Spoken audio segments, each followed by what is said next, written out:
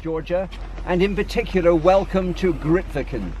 I'm sure you all know that Grytviken and South Georgia are one of the most far-flung human habitations on the planet. Not many people do get here, and we're here this morning to pay homage to one Sir Ernest Shackleton.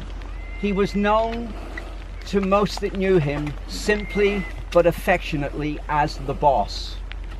Now, has been said in some recent lectures, you know, Shackleton's life was really one disaster after another, and it should come as no surprise that we Brits, we actually celebrate our disasters, whether they're personal or whether they're national. And if you look at Shackleton's life, his life was a series of disasters. He was supposed to be an explorer. He never found anything. He never discovered anything. He was never first anywhere. And yet, men would follow him to the ends of the earth, and of course women, and he had lots, loved him. At one point in his career, Shackleton found himself just 97 miles short of the South Pole.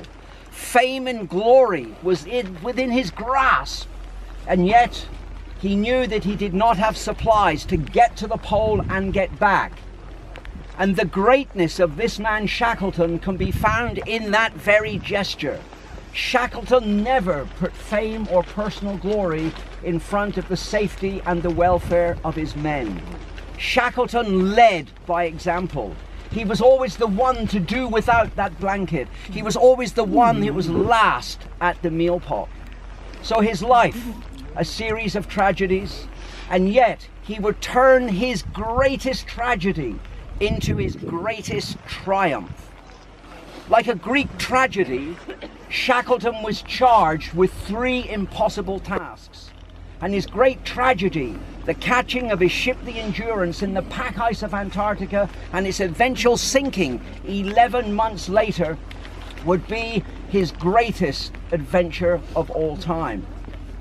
So his first impossible mission was to get his men and 3 lifeboats from the Antarctic pack ice, having spent almost a year out on those frozen wastes.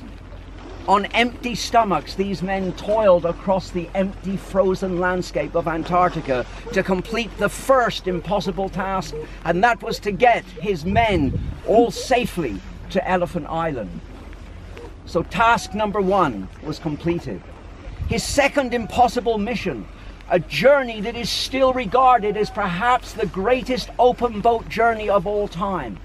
An 800-mile journey across storm-tossed seas, ice-filled waters to reach King Haakon Bay here at South Georgia, but on the wrong side of South Georgia. It took him 16 days to complete that 800-mile journey. And now came his third impossible task, a task that the hardened Norwegians even thought to be impossible, and that was the crossing of South Georgia. You've seen the mountains yourself, you've seen the glaciers, you've seen the jagged, wind-torn peaks. And yet, in typical Shackleton fashion, he took a single rope, he took a carpenter's adze, he took 36 hours of supplies and set off to cross South Georgia. He, of course, eventually arrived at Stromness. He raised the alarm, and after several failed attempts, managed to rescue every single one of his 22 men that had been stranded at South Georgia. At Elephant Island. And so ended the greatest Antarctic adventure of all time. Stated quite simply, Ernest Shackleton was the greatest hero in an age of heroes. No person quite ever came up to his standards. And you know, my tiny island nation has produced many fine leaders, but Sir Ernest Shackleton is regarded by many as the greatest leader that we, our tiny island nation of Great Britain, has ever produced. Perhaps Priestley said it best when he compared the 3 great Antarctic explorers, and he penned the immortal words, "For speed and efficiency of travel, give me Amundsen. For organization and scientific discovery, give me Scott. But when disaster strikes and all hope fades, get down on your knees and pray for Shackleton. Ladies and gentlemen, to the boss. To the boss. And this is especially important because this year is the 100th anniversary. So this is a special day indeed.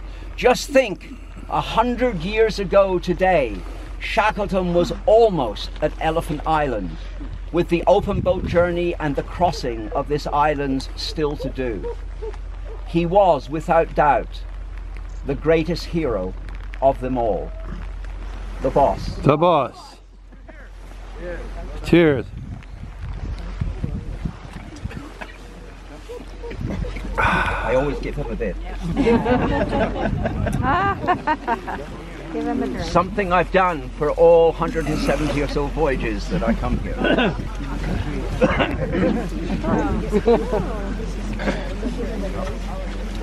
Okay, folks, I think, yeah.